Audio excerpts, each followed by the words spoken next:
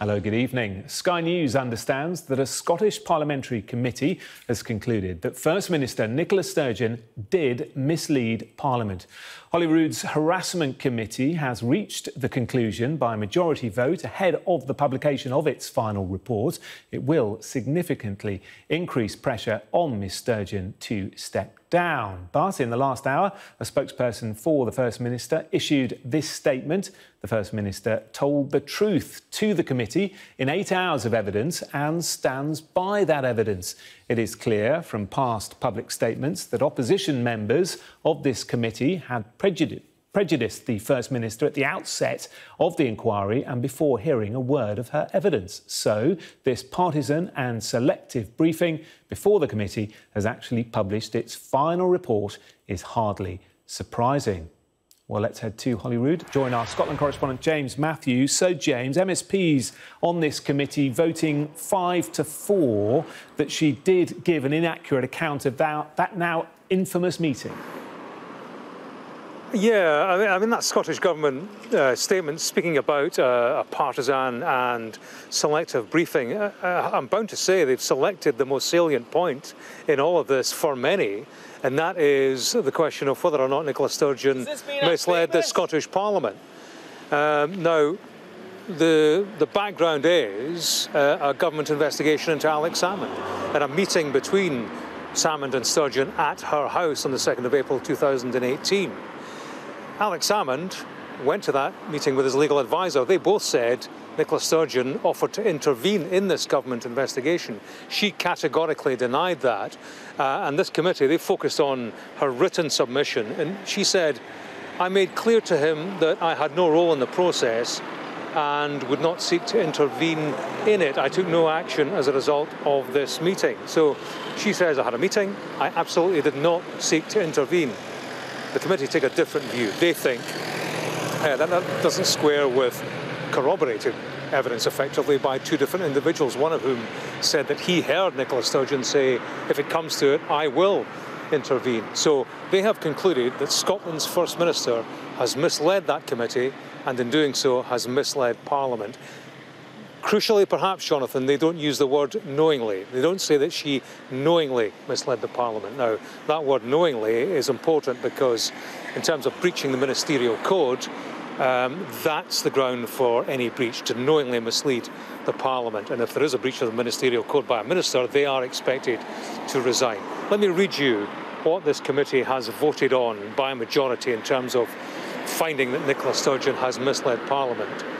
It says, the committee notes there is a fundamental contradiction in the evidence in relation to whether at the meeting on the 2nd of April 2018 the First Minister did or did not agree to intervene.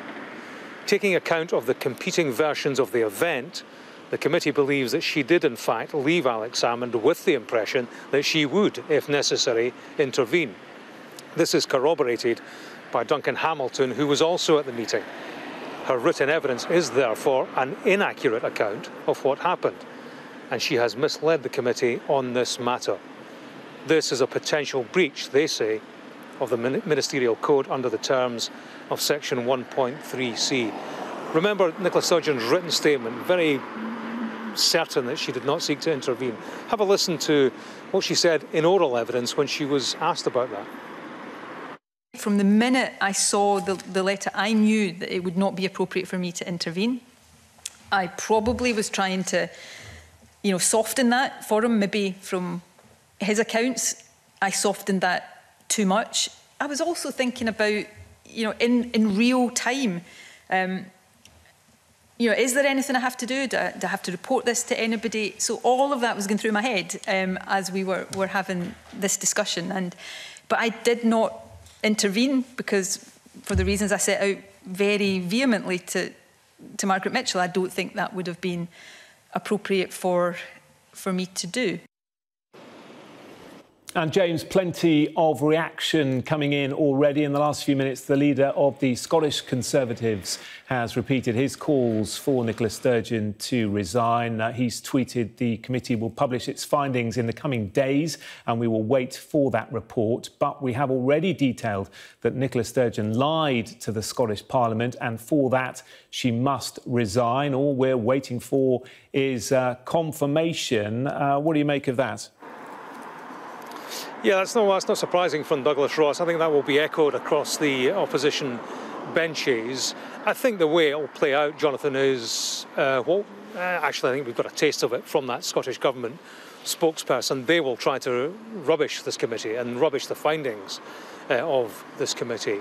They may have a job, I'll say, because, you know, we're reporting at the moment one finding on the fact that they think Nicola Sturgeon misled Parliament. There's a lot in this report, and stay tuned for more in terms of what they think about Scotland's First Minister and her performance throughout this matter, not just on that specific meeting and the specific instance they think of her misleading Parliament. There's other stuff. There's other stuff about the history. This is a woman who worked right next to Alex Salmond for many years, described him as her inspiration and mentor. Expect to hear more about the history, knowledge or not, of inappropriate behaviour. We heard some of that around the office of the former First Minister. Inappropriate behaviour, who knew what and when. So there's more to come. There'll be more in the full report when it's published next Tuesday at 8 a.m. in the morning. Don't forget, its remit was to look at what went wrong in that government investigation. So the good that will come of this will clearly be to sort out the weaknesses in that particular government harassment policy. But the fallout politically clearly focuses on Nicola Sturgeon now. In Holyrood, thank you very much.